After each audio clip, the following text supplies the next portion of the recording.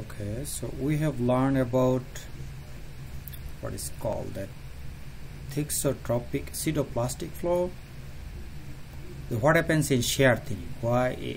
Let's go back to again pseudoplastic flow, that we said that in case of pseudoplastic, shear thinning occurs. That means viscosity decreases. Why? Because viscosity decreases. This is an explanation. What happens in case of resting state? In case of resting state, the polymer stays like this, a little bit entangled, and then dispersion that exhibits pseudoplastic flow. And when you increase the shearing stress, the polymer molecules align themselves in their axis in the direction of the flow, and this alignment molecules reduces the internal resistance, allow a greater rate of shearing. So for this reason, the solvent associated with the molecules may be released and lowers the concentration of solvent, and these factors lead to decrease in the viscosity. So solvents associated with the molecules is released. Here you see these are solvent and this polymer align themselves. Because of this, viscosity decreases. Now another is shear thickening. Shear thickening is just opposite of the shear thickening system or dilated material. As you can imagine, shear thinning, that means gets thicker. Shear thinning is getting thinner. In case of pseudoplastic flow, the viscosity decreases. Here viscosity increases.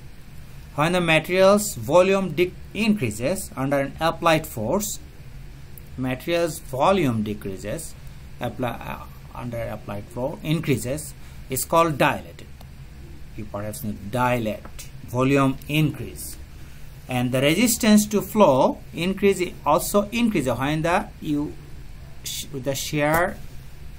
with the increasing shear, and material gets thicker. And this equation is like that. Here we are not going to play with this equation much, and as you can see, in case of pseudoplastic flow, what was that? Pseudoplastic flow was like this.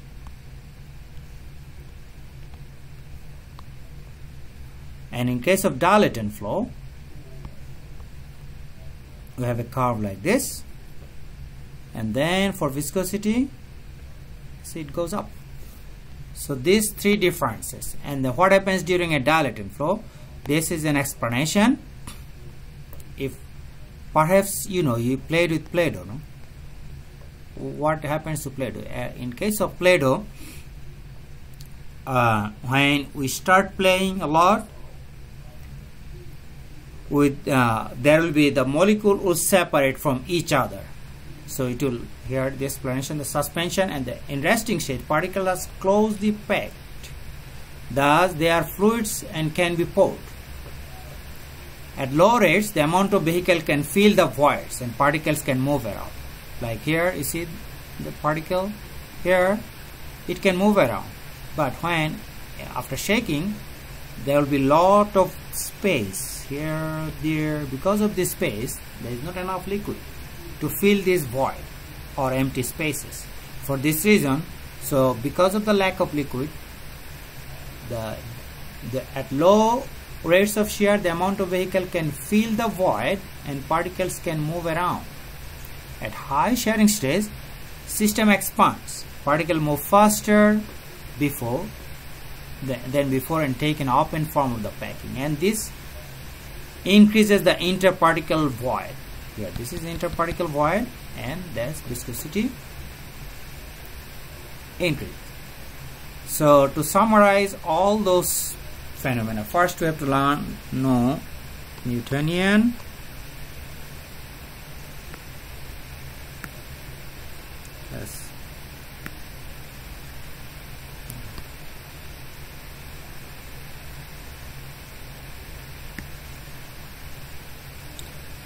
is Newtonian, and then plastic,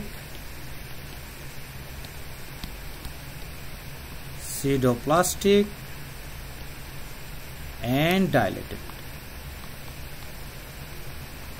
What you have to do, you put all the graphs together. Newtonian would be like this, and viscosity like this. Plastic Rheogram would be like this. Viscosity, it will be constant. And in case of pseudoplastic,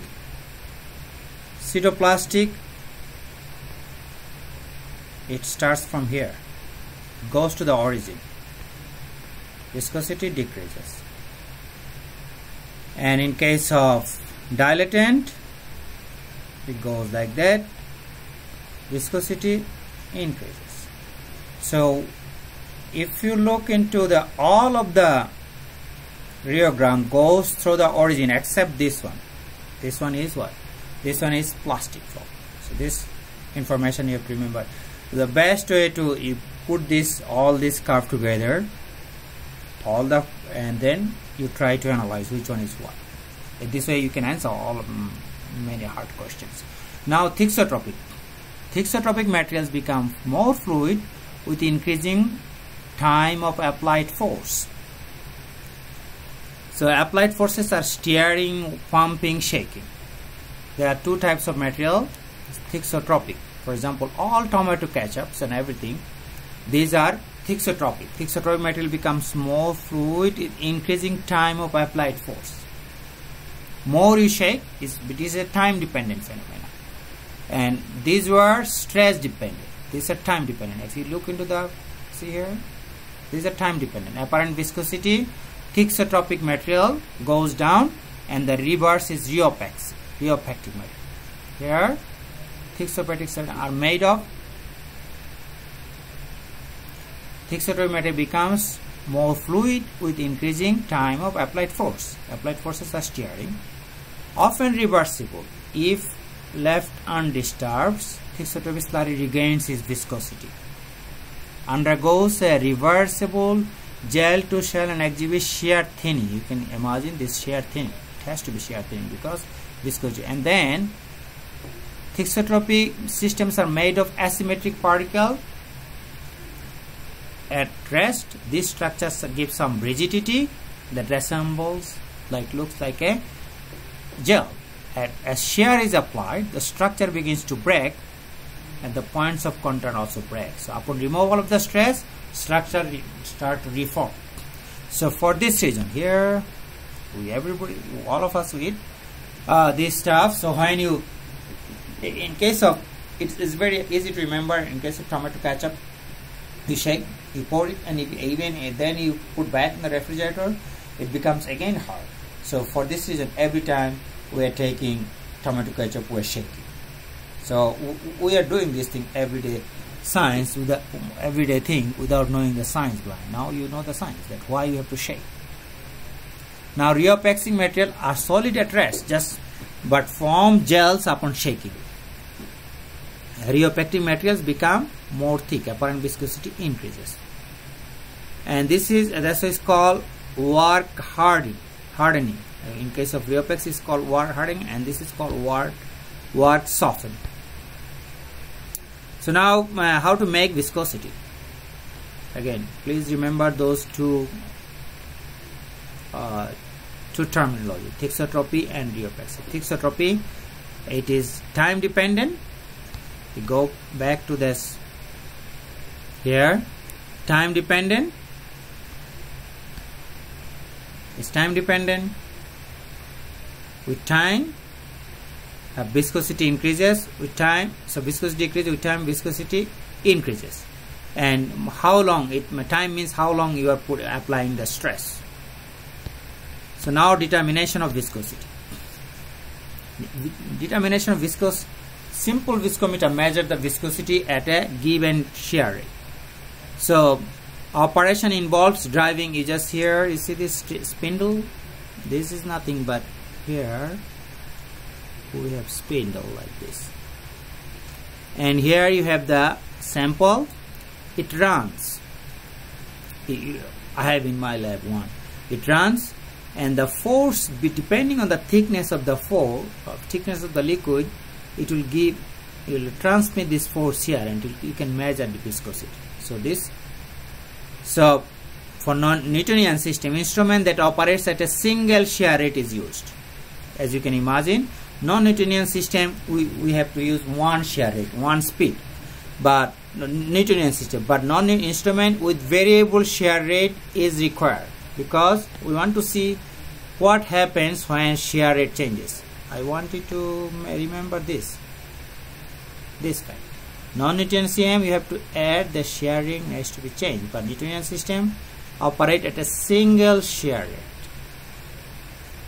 This for non-Newtonian system, you can use this one, simple viscometer. You have a spindle here, and then it is running, but in case of non-Newtonian system, this machine must have option to change the shearing rate with time, or it will gradually increase. So in this way you can determine non-Newtonian systems.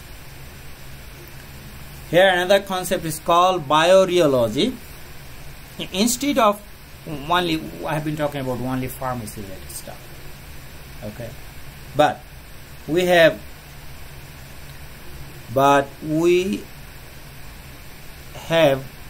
rheological property in our body too. First, the study of the deformation of fluid in the biological system is called biorheology. Changes in the rheological properties of biological fluid get lot of information about disease condition. One of them is hemorheology, deals with the flow properties of the blood, and the blood is a non-Newtonian fluid. Remember, blood is not Newtonian fluid.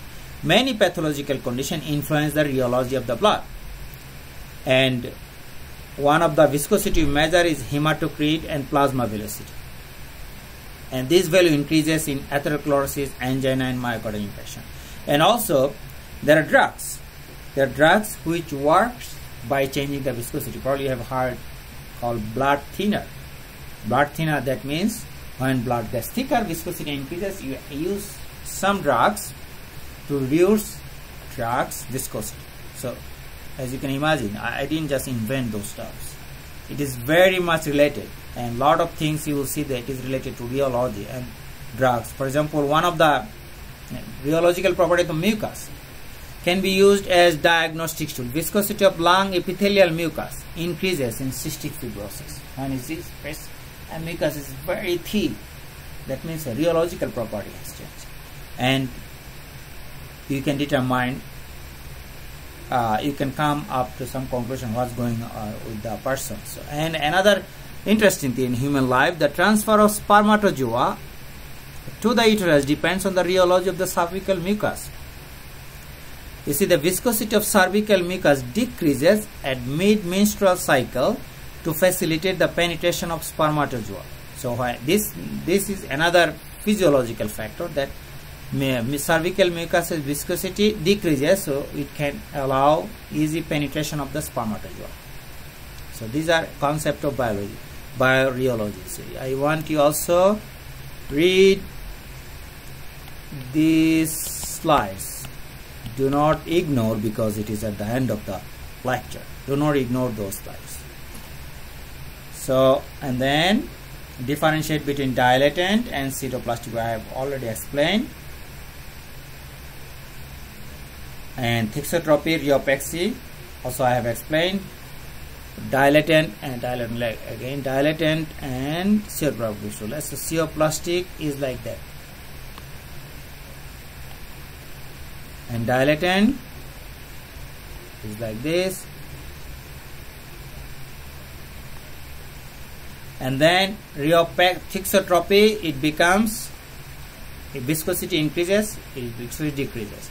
How can you determine viscosity? We can determine viscosity. We have viscometer.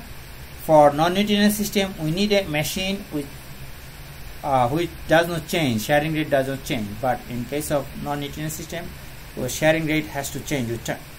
And the biorheology, and blood is a non-Newtonian fluid. This is all I had for you guys. I will post some I will post some quizzes on Sakai. Again, I wish you best of luck on quiz 2. All this I have taught is not going to come anywhere not from the sky, or it's going to, all the question is going to be from my note, and most of them is going to be very similar what you see in on the top head. So before going Tuesday night, you review top head quizzes. I will make those open top head quizzes, I think, starting this weekend. Best of luck. I will see you, I think, on 3rd or 4th of March.